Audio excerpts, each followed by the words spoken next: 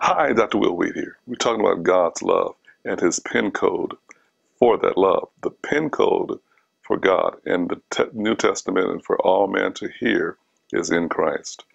God himself placed all of mankind in Christ Jesus.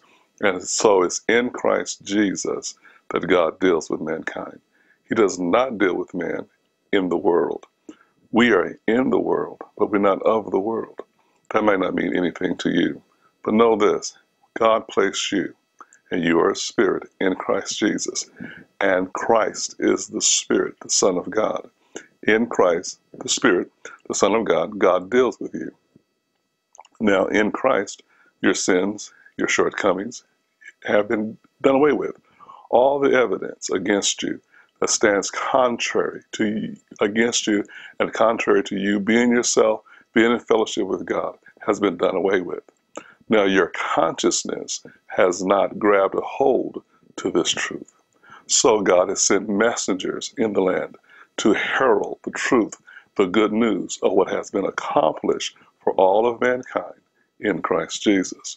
When you hear the good news, when that good news is delivered to you, ushered into your hearing by the love of God, that you have been reconciled to God, and all you need to do is lay hold of that reconciliation and make it yours, and to accept what God has already done for you. You're not saved by your conduct or your behavior. You're saved by grace. And what grace means is what God has done for you in Christ Jesus. Now, Christ has taken all your sin away, and his blood has washed and cleansed you. You've been redeemed back to the original dream, your original place of innocence in Christ Jesus. Now, the enemy don't want you to know this, so he tries to blind your mind through feelings and affections and the sensory, your body. So God says, well, then you don't walk by your senses. You walk by your faith and your trust in what God has already accomplished for you. When that becomes your reality, you begin to be impregnated with vision. And the vision that God impregnates you with, you begin to produce and reproduce in your life.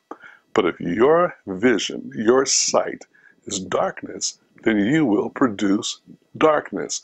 But if your vision, your perception is light and life, then you will produce light. You can't produce what's not in you.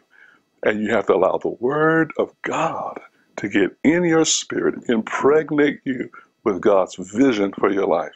And then you begin to produce what God has placed in you. Wow, I'm already out of time, but I got more to share with you about God's love and the pin code that releases his love into your life, into your reality.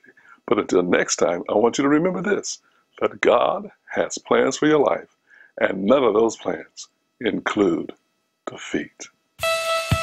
See, you can only love out of strength. It takes strength to love. You got to speak with purpose. We think that our salvation is based on performance. God is not a man that he can lie. He don't lie. You be a vessel that God can work. Because somebody might need your holy prayer to save them when they